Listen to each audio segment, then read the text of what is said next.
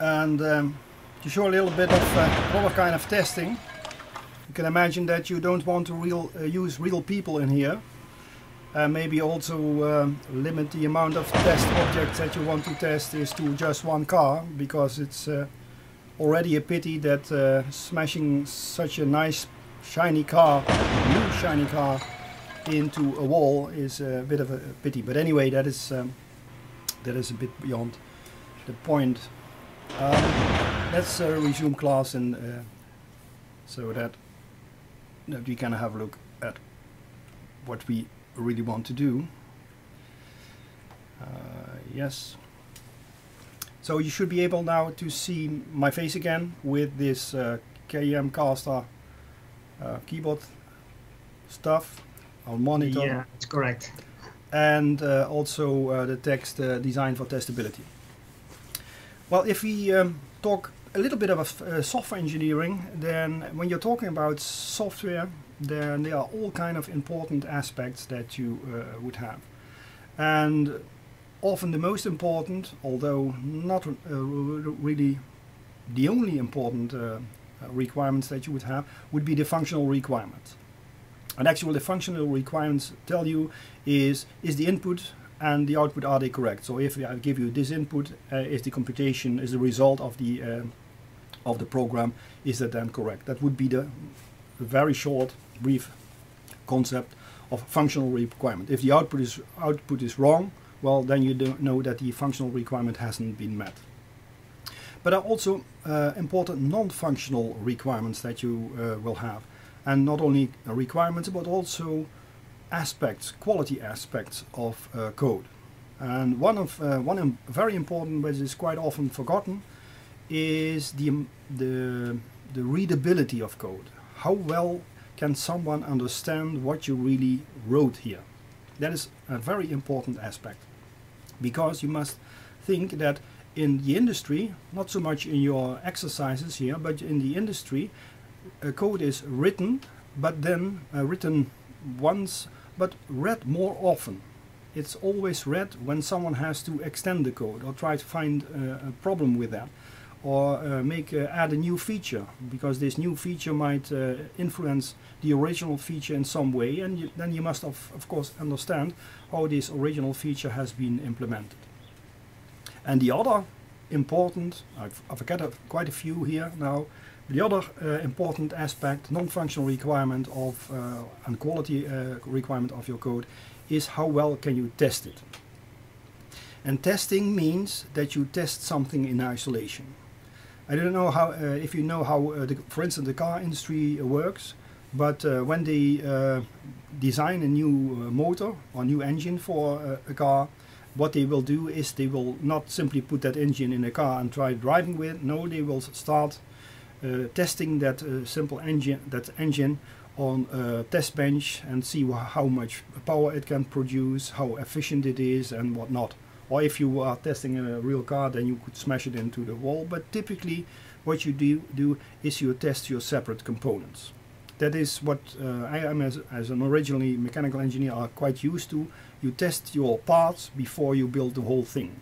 And that's also for electrical engineering. You test the parts before you build your amplifier or your computer or whatnot. So you are certain that the components that you put into your system meet their specification. And specification is something that you can write down in your software. You write down your software requirements specification in an official document, SRS. And in this SRS you write use case descriptions, and from these use case descriptions you can derive test scenarios, and from these test scenarios you can derive test scripts. But if you look at driving a car, then the test scenario is quite different from what you need to do when you test the engine. And in our case, what you need to do to test one business class, for instance the business class that is inside a cash register. A business class that is inside a cash register takes input, talks to a background service that looks up stuff, takes a scanner input from a barcode scanner, that is typically what is the case, and also uses a printer to produce a cash receipt. That is a very simple business case, And that is what your business class might all be all about. So what you do is you do not build a cash register with a printer and a background service which provides lookup data with a complete database. No, you want to make sure that the business class in isolation works as it's intended. And to do that, we used the technologies that we've shown you before. So we will use dependency inversion, and in this case we choose a solution to reach that dependency inversion, which is called dependency injection. It sounds a bit similar, and you see these two concepts used quite often near each other, but that is what we are doing in this case. There's a blue box here in particular. Do not organize the class. Kind of stuff. Oh yes, there's a small design hint. It landed here. Maybe it's not the best place, but it landed over here. What we see sometimes when students are designing an application is that they put like things in like packages, boxes, packages. And what you often will get is that to do that and use these classes inside other packages, you have to make them public. You have to make the entities public, for instance, or the components public in all these classes. But if instead you would design your classes in such a way that you define the boundaries that you have, considering the collaborations that you would have, then you would put in a package those classes that have an intimate collaboration with each other.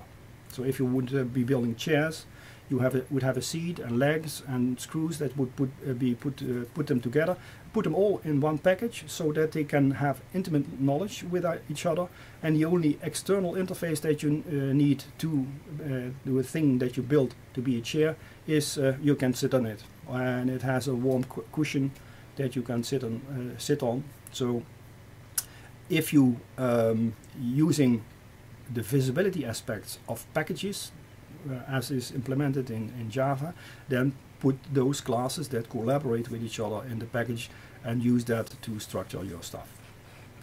Anyway, testability also implies that you use abstract types quite a lot.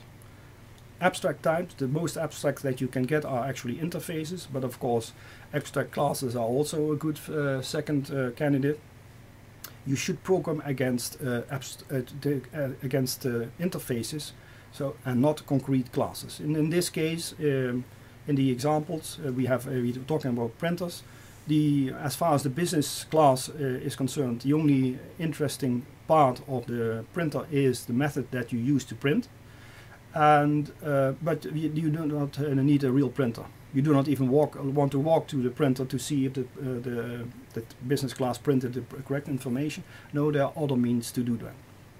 What you want to do is take your business class and in isolation and look at what the business class needs to do its business. For instance, what you want to avoid is that you let the business class itself decide how to save stuff. The business class should not decide if stuff is saved in a file or in a REST service or in a database. That is not the business. It is also not relevant to, it should also not be relevant to the business who is providing the service that it needs. The only thing that the business needs is to know what interfaces it can use, what methods it can use that are defined in abstract classes or interfaces. And originally we had this picture on the website. It still is on the website because we are looking at the website, but it might be a bit confusing because it flips between two states.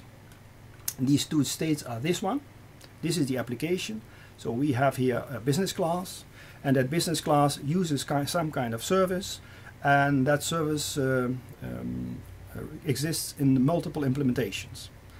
Think of this service as you want to look up stuff like prices, or you want to insert sales records into some service. And if you think of database access, you would not be far off, but that is not the business.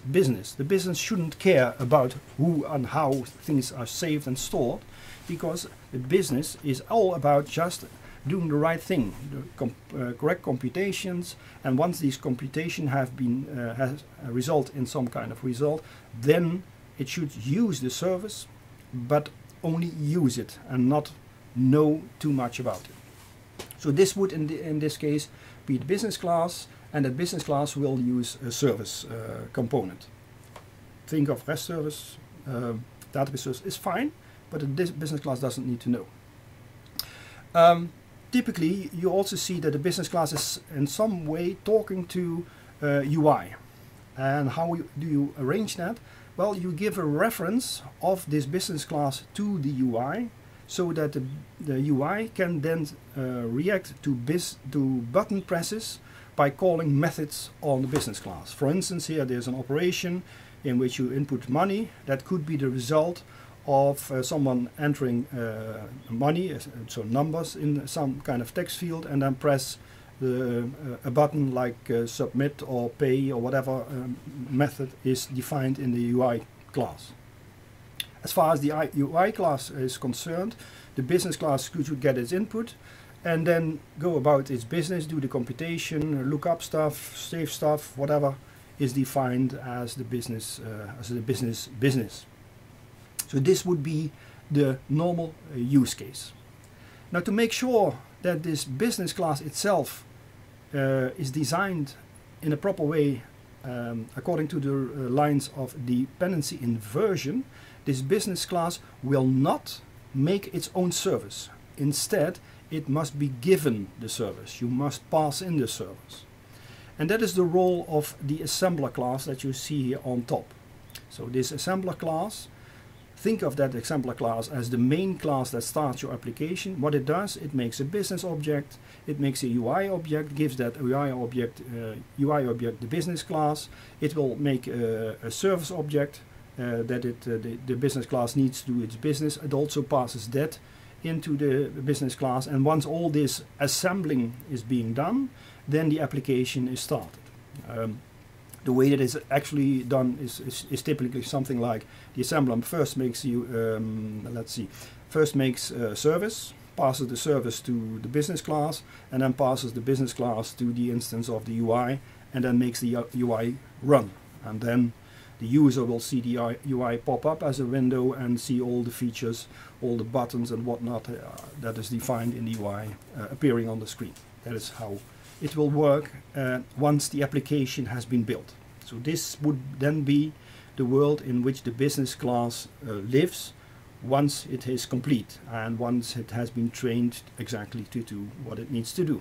And the training that takes part in the test-driven development phase of that business class. Now, to make sure that everything the business class uses, does with the services or does with these, for instance, entities, you see here entities, and that is the reason for that is that you have customers and products, and that has typically something to do with sales.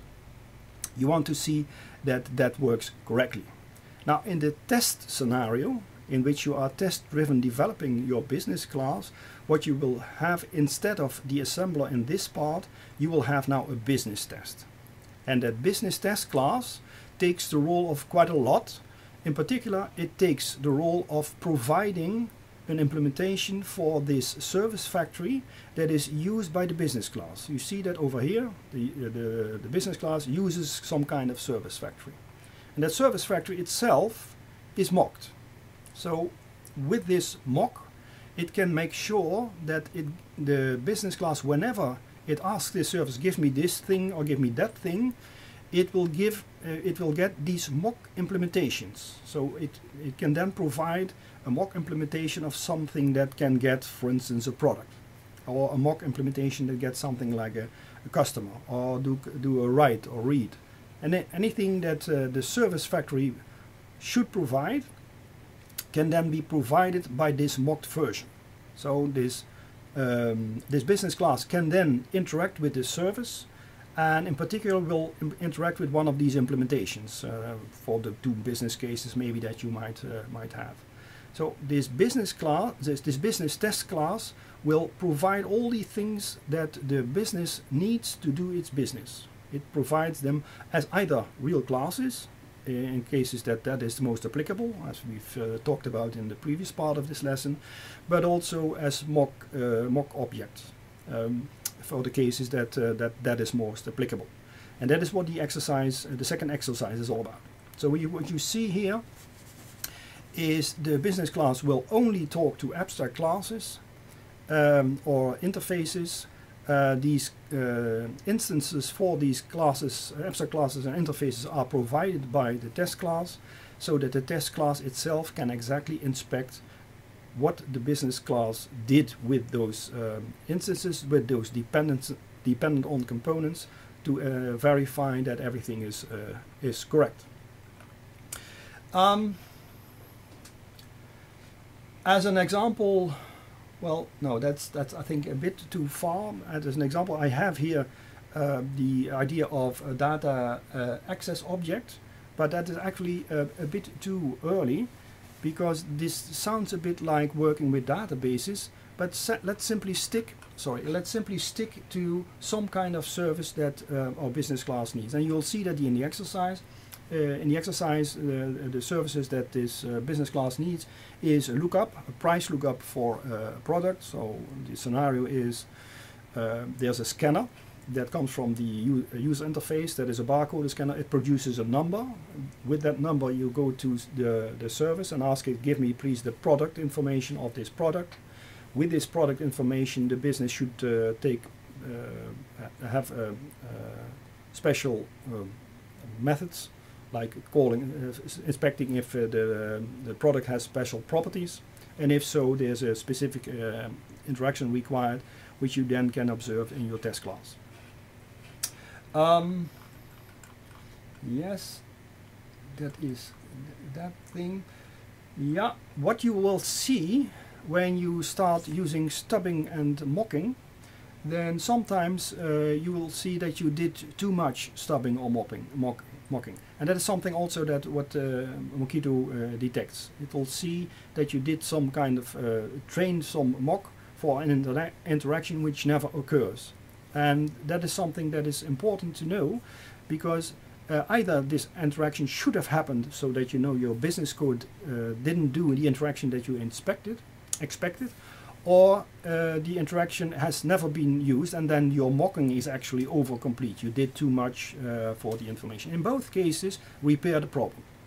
So if you require that your business code uses a specific implementation, test implementation, so a mock of a service, then make sure that it works. And if it's not required, then remove the mock, because otherwise you will introducing information in your tests which may later on confuse your follow-up developer, because you've set up stuff in your test which are not really required, but your follow-up developer, who is reading your test code, doesn't know whether or not it is completed. So in both cases, repair the issue that you have.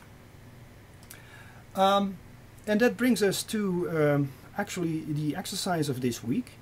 Let me talk you a little bit through the whole thing. This is again a class diagram. It's a bit more involved than the class diagram at the top of the page. But what you can see over here, you have one cash register class, which is in the middle, and which is the important thing, because important things are always in the middle. It's the cash register. This cash register knows about sales services, and these sales services have either an implementation, so that would be in real life, the actual business application in which this class plays a role, but also there's a sales service mock, and the methods that are provided by this interface is look up a product using an input, an int, which is the barcode, and produces a product.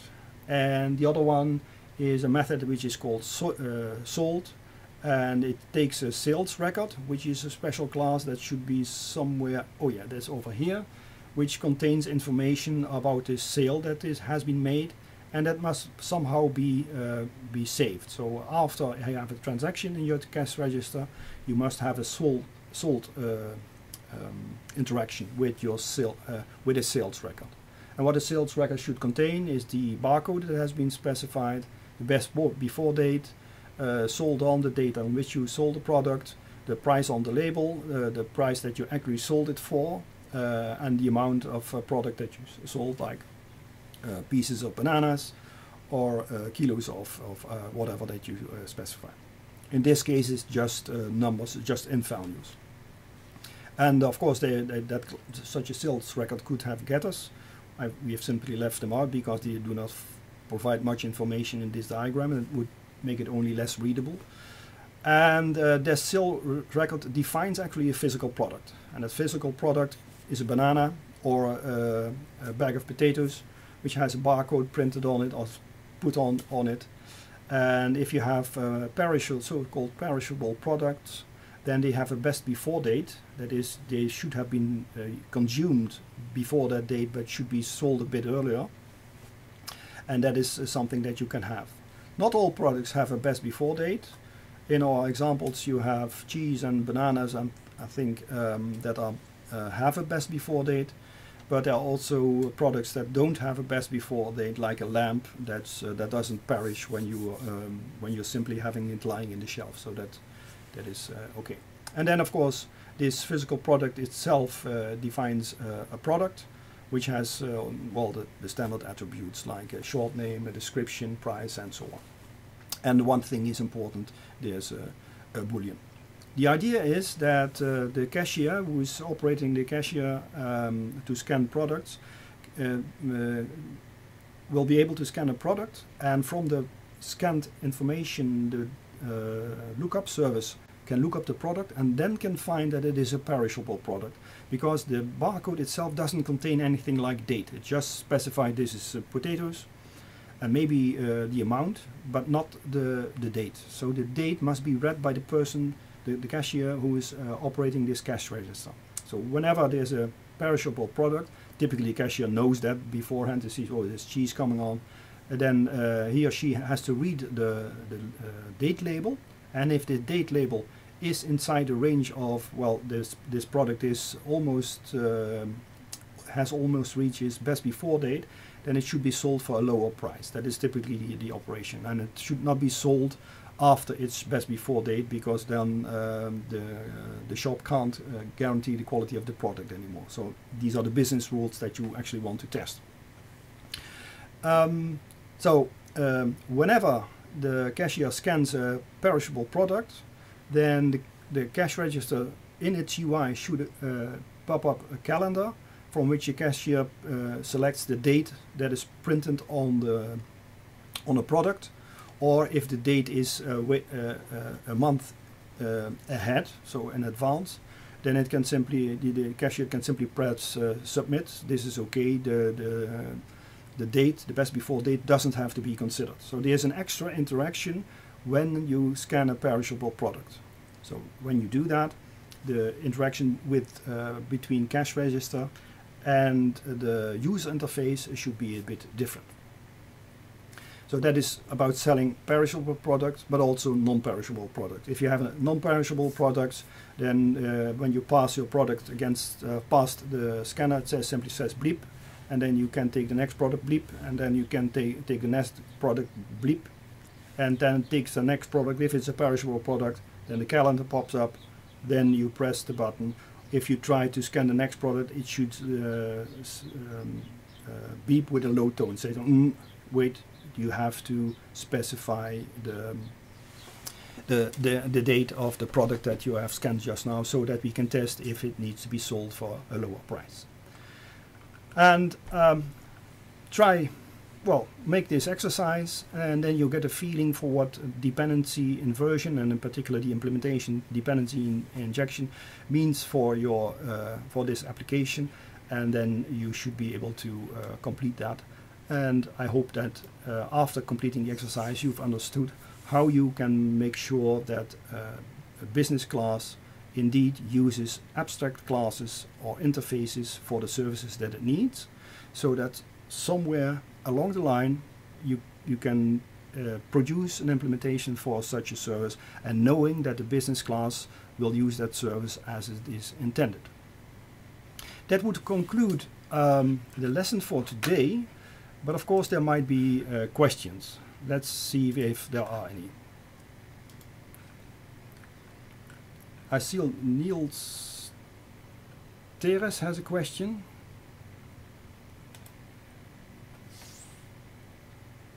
How should we programmatically determine the best before date of a scanned product if said perishable product is assessed by the cashier?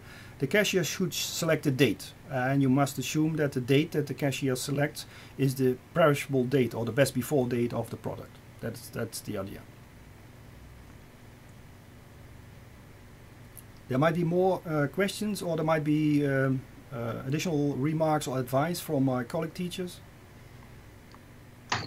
Yeah, maybe one little remark or advice or summary or whatever you want, because dependency injection, etc. They're difficult words, but what basically in the end is what you want to avoid is using the new keyword, right, in your business class, because that is in the core, because that causes coupling and dependency, right? Yes, it is indeed so that you recognize the problem if you see in new that the business class creates its new service or its own printer, and you recognize it from the new keyword.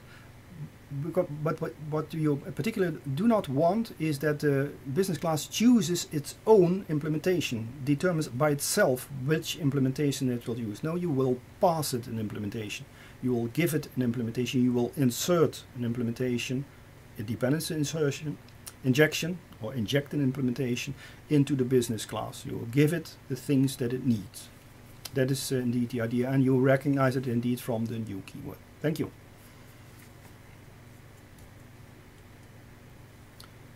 Well, then I would say that's it for today.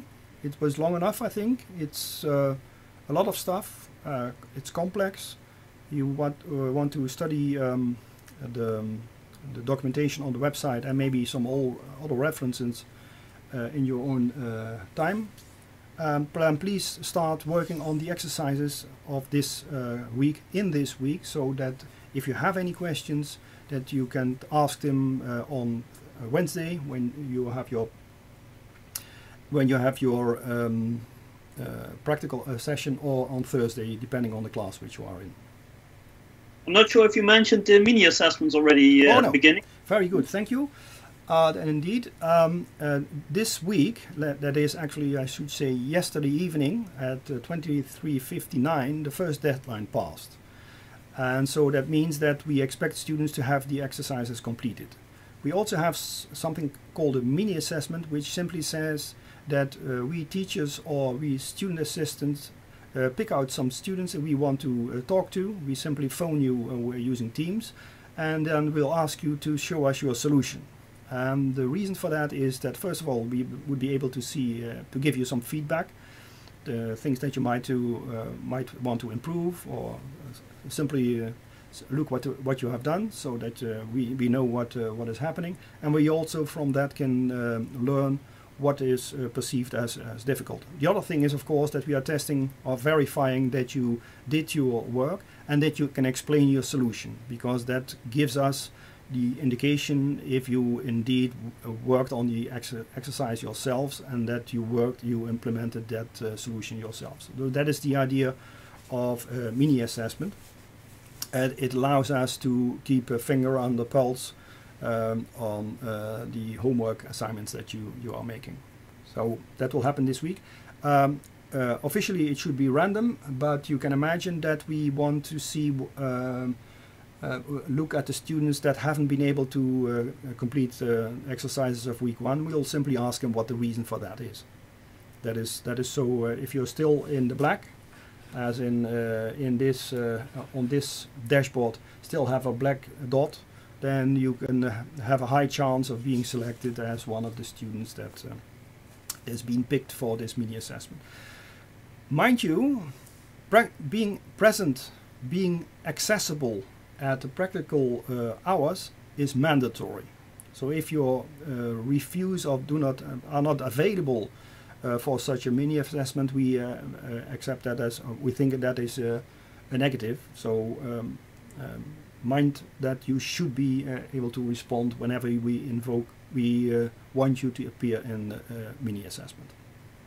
Of course, the student. It's very important that don't see us as enemies, because now we see that you hesitate now and then to contact us, but we are here to help and to discuss things, right? And to see, okay, how can you improve things? Yeah. And that is because making mistakes is perfectly fine. Actually, doing no effort is a problem. That is a problem, but making mistakes is perfectly fine. Actually, what you should do is make mistakes, because from there you learn. And the other thing is, don't be afraid of us. Actually, you're paying us to help you learn things.